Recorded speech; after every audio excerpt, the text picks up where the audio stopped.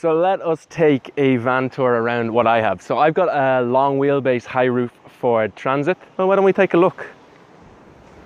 So this is my baby. It took me like 6 months to convert or so. In here I got a little, well, I call it the fish tank.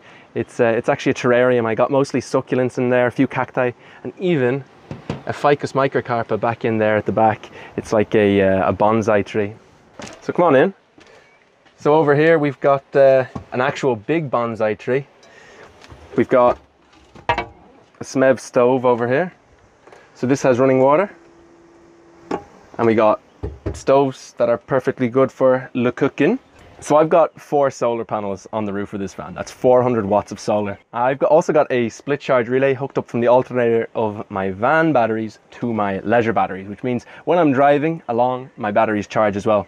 And I've also got a plug socket in the side of the van.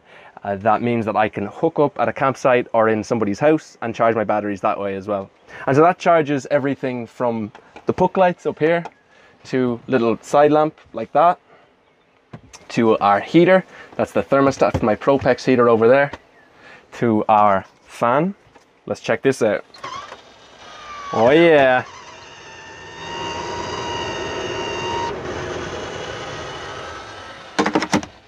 Cool. Oh, can't put it there. It's a pretty cool shot. Sweet, they effect off, and then we all have is a smell of sweet, sweet gasoline. So inside the kitchen unit, I've got my fresh water and my dirty water. Those are a little bit small, those containers. I think I might size them up. And over to the right side, I got like some bins for recycling and for normal. And I also got my gas locker in there on the back right as well.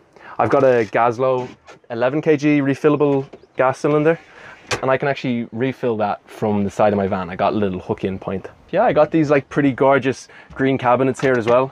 So there was really awkward space above my kitchen where the bulkhead is. It's like this place above where the driver is, and I couldn't think for ages of what to do with it. So I finally settled with making a nice little cabinet drawer like this. So I'm pretty happy with how it is. It's just mostly kitchen stuff. And I think the key with vans is to make sure that everything is locked in, because things just frickin' fly everywhere. Yeah, don't look in there, man. It's real messy. I've also got a window between the front and the back, and that's really nice. It actually makes like a different ecosystem in the back of the van versus the front of the van. And especially when you've got these insulated curtains, it just means that the back is a totally different temperature than the front. And I actually tend to dry like wet clothes after I've been hiking or running or whatever in the front of the van. Does make the front of the van stink though. Then I got like some nice spice racks here as well. And over here, I got these gorgeous little hanging baskets as well. Mostly for fruit and stuff. I do find if I put peaches in there, they get really badly bruised, so I don't put peaches in there anymore. I got a Propex HS2000 heater, which is that guy right there. That's the thermostat for it actually, and the heater itself is down here. So it's inside the unit there, and that's where the hot air comes out, that's where the cool air goes in. That's like some cutlery dishes, that's not the heater, believe it or not. Got some nice painting here that my friend Dan did.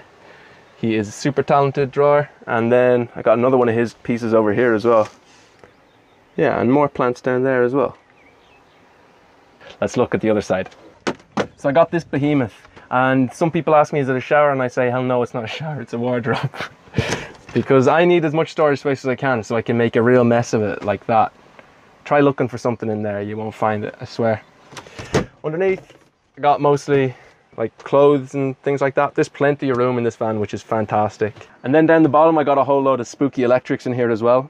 So there are two 130 amp hour batteries, so 260 amp hours in total, sealed lead acid. I've got an inverter over here, a 1000 watt inverter, to convert my DC into AC electricity, or my 12 volt into 240 volt. Over here I got my fuse box. Because I also have shore power as well, because I can hook up at campsites and charge. I have to have this garage consumer unit over here, and I also have a battery charger here, so this allows me to charge my batteries from the side. To be honest, we'll be going into that like loads later, so let's not spend too much time looking at that. This like acts as a seat just during the day, but if I do need to use the potty, You can just take it off. Hey, voila, we've got a chemical toilet in there. It has a flusher there as well, which is really nice. Fill it with water, it flushes it out. To be honest, I try and avoid using that toilet if I can, but it's there if I need it. And I actually installed a window as well. So there's the window from the inside. It might be a little bit dark, but I got, again, curtains you can pull over. They're blackout curtains, so nobody can see from the outside, and they also insulate it. But the window itself has 80% tint, I think it is, which means that people can't, again, look in from the outside. And actually the fish tank kind of looks cool from this angle. Check that out. I'm gonna get a little baby lizard and pop him in. I don't know if I actually will do that. All right, come on, let's check out the back. So I've got a really interesting setup for my bed. So this is actually a table that's on a telescopic leg. It's on like a telescopic marine pedestal, and it just goes down at nighttime, and these cushions come in from the side, and that forms my bed. And I just have a nice duvet underneath this. And so like those benches have lids that can lift up, and there's stuff that's inside.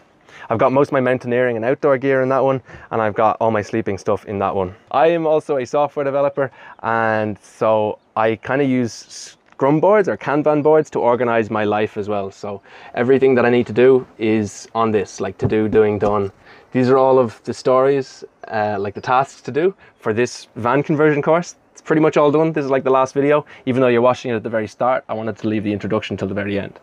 But I organize everything with that, and also I got some nice photos here, just like awesome life experiences from the past. Then over that side, I've got a beautiful painting that my friend Timmy did, who is the cameraman. Say hi, cameraman.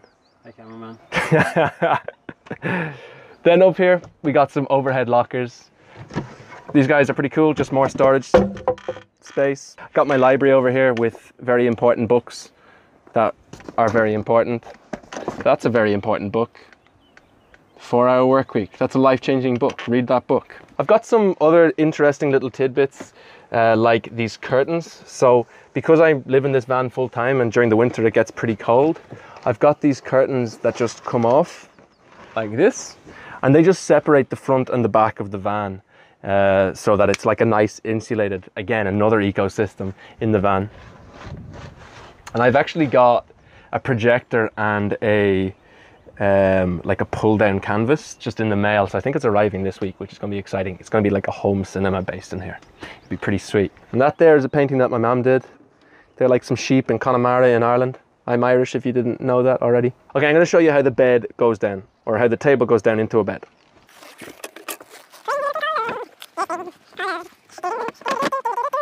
Crazy little thing called love.